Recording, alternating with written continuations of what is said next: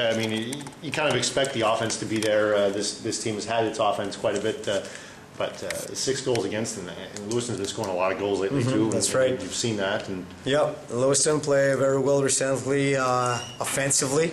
We knew that, and we saw it tonight. I think they worked very hard tonight. They are a team who's fighting for a spot in the playoff. They want, probably they're going to be in, and it's just a question of time. But they wanted to fix it by themselves, and that showed character for them. And I really think that they show up tonight and they played a great game. They battle hard, they compete, and they did what they had to do. What was the difference in the final 4 minutes, all 3 periods, where they scored all their goals?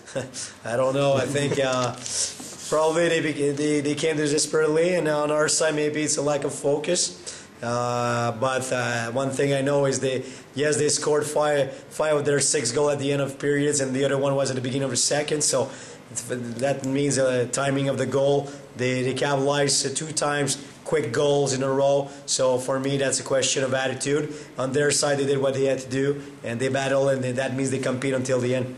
As far as Jake is concerned, obviously this isn't something that just popped up in the middle of the game. He's been battling it a little while.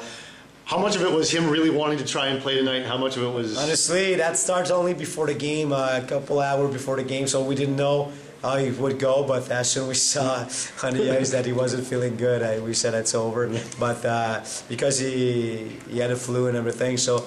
But it started just before that. Yeah. It started this afternoon, so we couldn't know how bad it would go. So we tried. He tried, and he did his best the time he was there. And after, we didn't take any chances. How's he feeling right now after the game? For sure, he's cold. For sure, he's dehydrated a little bit, but he's feeling better. He can't feel that the worst part is done. Yeah. As far as the other oddity that I found tonight, 7-6, 13 goals.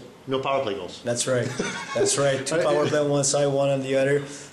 For me, that means a lot of offense tonight. That was great for the fans who were here. A lot of offense, a lot of scoring chance. We saw 2-0 goals. We saw that we missed a 3-0 opportunity in front. So for sure, for the coaches, for my part, and also for Mr. Hull, we're not totally satisfied about the game. But for the fan, that was a good game to watch because you couldn't never know or never see what's going to happen in that game.